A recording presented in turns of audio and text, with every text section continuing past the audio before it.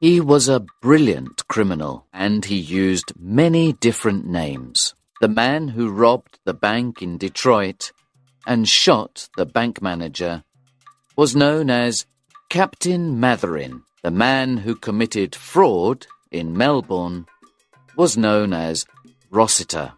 The police believed that Matherin and Rossiter were the same man. The police could not catch Matherin. He was very careful to protect his real identity. Most of the people who worked with him did not even know what he looked like. Only 2 people in the world could identify him. One of them was the bank manager he had killed in Detroit. Matherin shot him in front of his girlfriend. It was the other person who ended Matherin's criminal career. It all happened in a very dull way, if you look at it from one point of view. But the story is very different if you look at it from another point of view. I first heard the story from a young detective that I met in a pub near Westminster. Then a young woman called Miss Van Snoop gave me more information. A young lady was driving down Regent Street one day in a horse-drawn cab. It was about 1:30 in the afternoon, and it was warm and sunny. The cab was travelling slowly because the young lady said she was frightened of horses. Regent Street was full of women doing their shopping and men standing around talking. The young lady looked at the street with interest. There was a little stir as the young lady's cab approached the Café Royal. One cab was stopping outside the restaurant, and there were 2 others behind it. The traffic in the street stopped for a moment. The girl looked at the people who were standing on the steps of the building. She sat back quickly in her seat.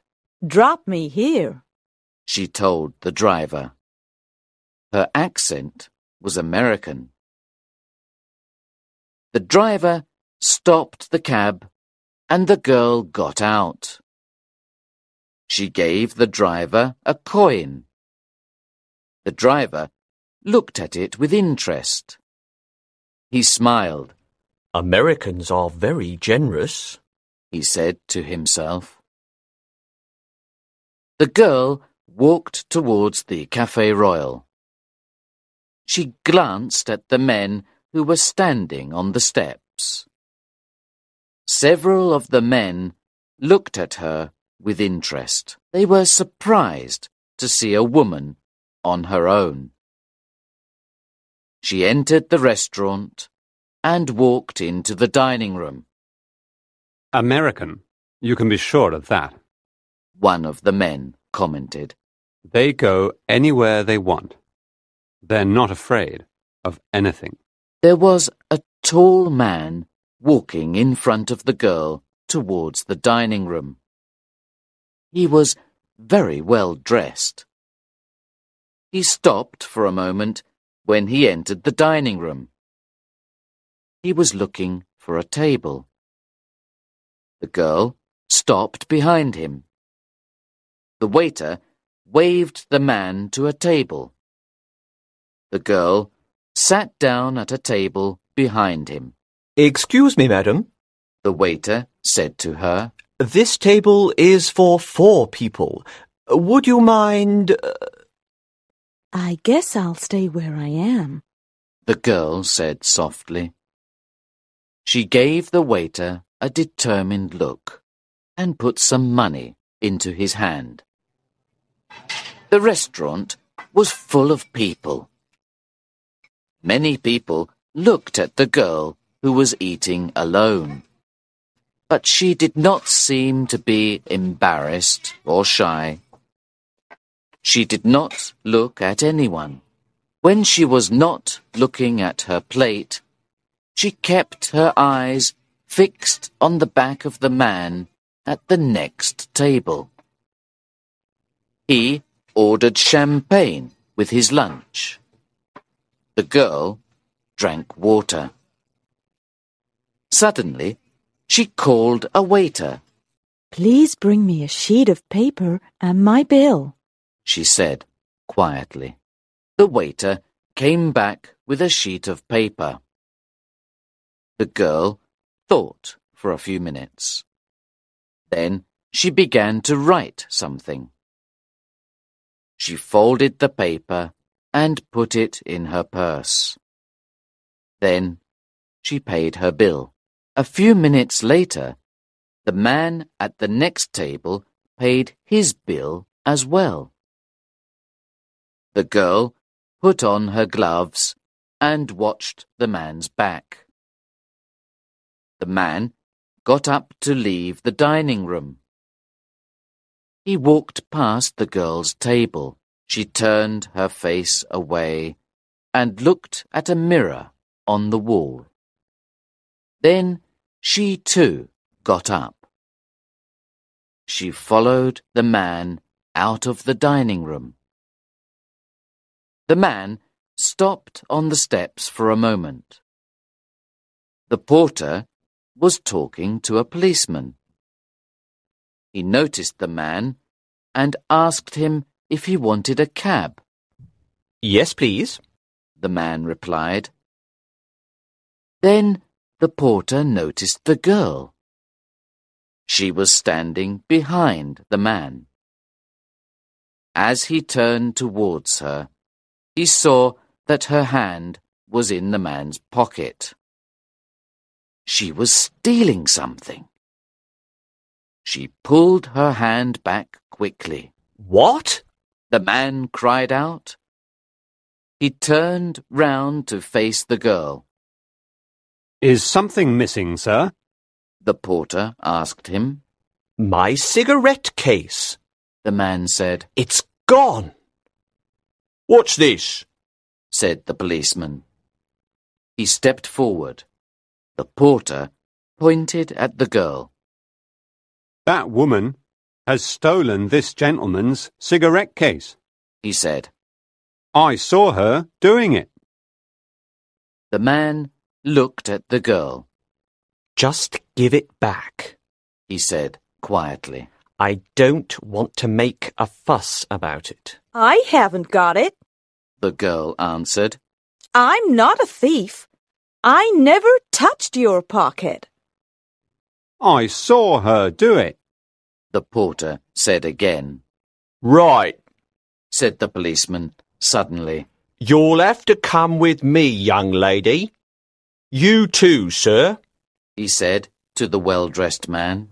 We'll take a cab to the police station. I didn't steal anything, the girl said again. She got into the cab very calmly when it arrived. The policeman watched her carefully. He did not want her to throw anything out of the window. The well-dressed man sat quietly in the cab, looking out of the window. When they arrived at the police station, the girl denied the crime again. We'll have to search her, the inspector decided. She was taken to a room for an interview with the female searcher. The girl entered the room of the female searcher. As soon as the door was closed, she put her hand in her pocket.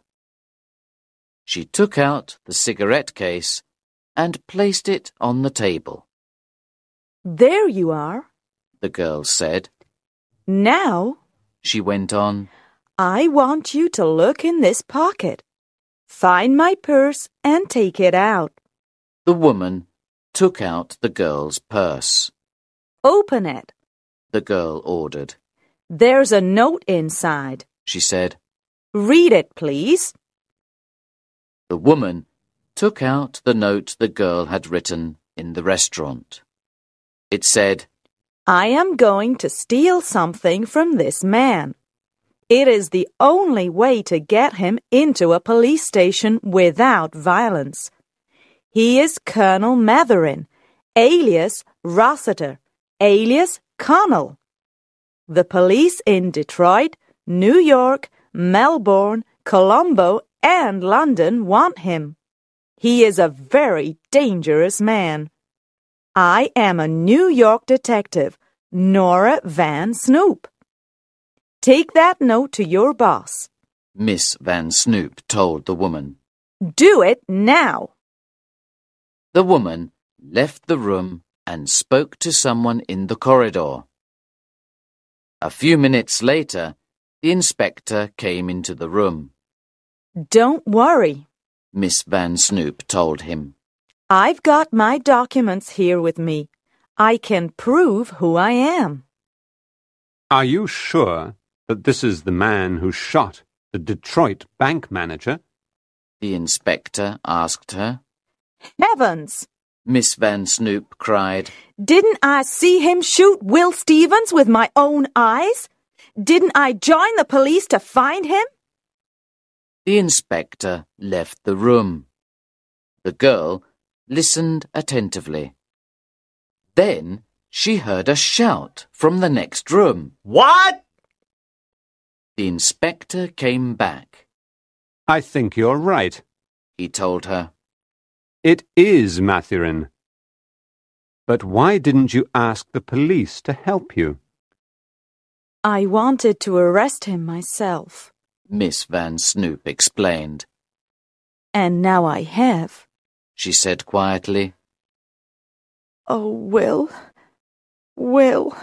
Miss Van Snoop sat down and began to cry.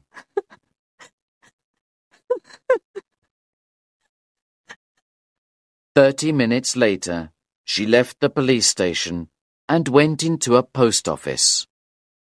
She telegrammed her resignation from the New York police force.